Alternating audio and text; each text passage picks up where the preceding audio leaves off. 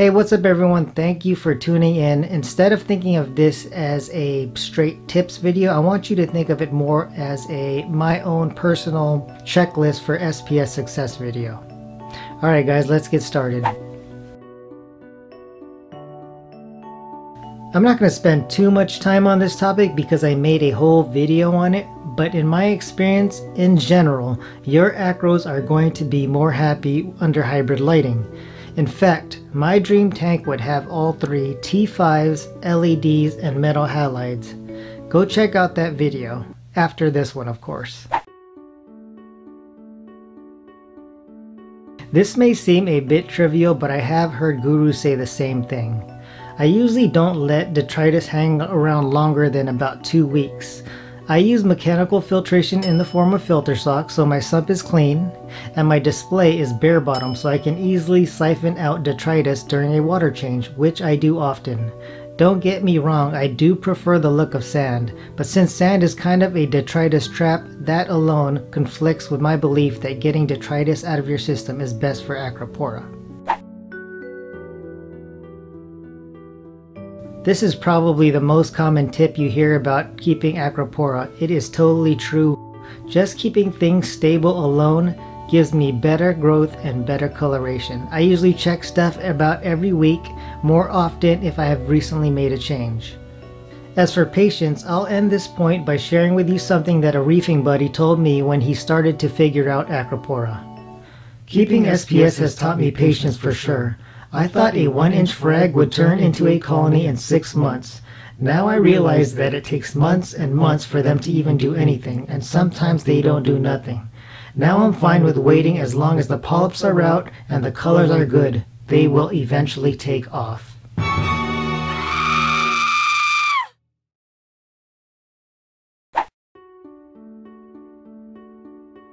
So I am huge on having a lot of biological filtration. This is why I don't do minimalist aquascapes, and I made it a point to have rock rubble in my frag tank. And I suspect that biological filtration in the display is better than anything unlit in your sump, like ceramic blocks or balls or even unlit live rock in the sump. It's not something that I can prove, it's just what I believe. And I prefer quality porous calcium carbonate based rock. I'm very hesitant to use man-made rock. In a moment, you will see that having strong biological filtration supports the ultimate goals of my tanks. I think this is one of the more debated topics out there when it comes to keeping Acropora, but I have been running RowaPhos since 2009 without any problems. My corals are not overly pale, they are not starving. In fact, I have never ever lost a coral due to having very low phosphates. I can say on the flip side of it though, that when my phosphates hit about 0.10 ppm, I do have corals that lose tissue. With that said, I do think that you can be too aggressive with RowaPhos, so just use a little bit at a time to bring phosphates down slowly. Currently I run about a cup through my reactor in my 120 and in my 140, and I change it out religiously every month. But I do believe in this stuff. As I mentioned in my April update video, my corals seem more vibrant with better polyp extension when I run it. The goal for my systems is to get them to the point where I can feed the fish really heavy and at the same time have low nitrates and phosphates. To me, that's the holy grail. That is the point where you get great growth and rich coloration.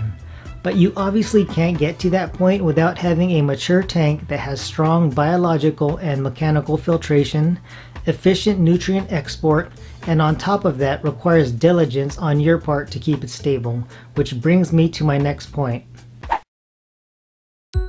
I do not go through periods of neglect. I love this hobby, so I'm always paying attention to my tanks. It's like any other pet. It's hard to have a dope Acropora dominated tank if it's going to be neglected. Automate what you can and stay on top of maintenance. But with that said, keep it as simple as possible. Yes, I do have a controller and would be uncomfortable without one, mainly because of the temperature and pH safety checks it gives me, but other than that, I have a filter sock, skimmer, RowaPhos, bucket fuge, and 3-part doser. The less stuff you have, the less maintenance and the fewer points of potential failure. Simplicity is safer and simplicity is easier. I'm very serious about my source water. I don't mess around with it. Buying water from a fish store is a waste of money, time, and gas, but most importantly, I really don't trust people with my source water. And as you can see, I don't have a minimal RO/DI setup either. One carbon block and one DI stage is not enough in my experience. It is a great investment because it's not a large upfront cost, and replacing filters are not that expensive relative to other stuff in this hobby. And I definitely err on the side of changing my filters early, because by the time your product water hits 1 TDS, your water is really disgusting. You need to avoid that. Don't rely on a TDS meter to measure the purity of your product water. A TDS meter's main purpose is to measure the percent rejection from the RO membrane. It's not sensitive enough for our SPS tanks. Alright guys, last but not least, this is probably one of the most important things and probably one of the most overlooked or ignored aspects of keeping Acropora successfully in the long term, and that's coral quarantine. I wrote an article on this topic for my website back in 2018. I will leave a link for it in the description. I encourage you to check it out.